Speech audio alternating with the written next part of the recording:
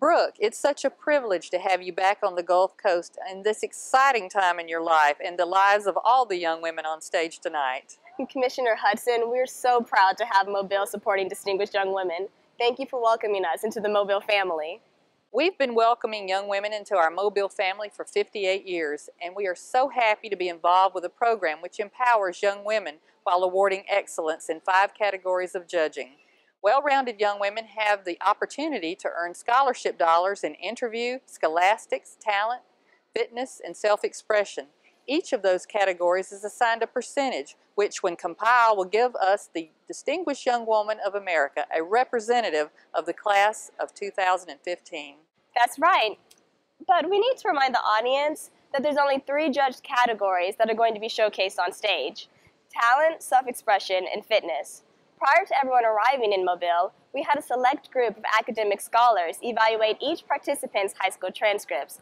20% of the total score is accounted for from these scholastic judges' points. In addition to scholastics, I understand that each young woman spends 10 minutes in a personal interview with a distinguished panel of judges. From information the participants provide, the judges question them and try to learn a little more about their opinions and worldviews. How did you feel about your interview, Brooke, especially since it counted for 25% of your score? I definitely was nervous. However, the judges do an amazing job of creating a comfortable environment for each girl. And then there's the talent competition.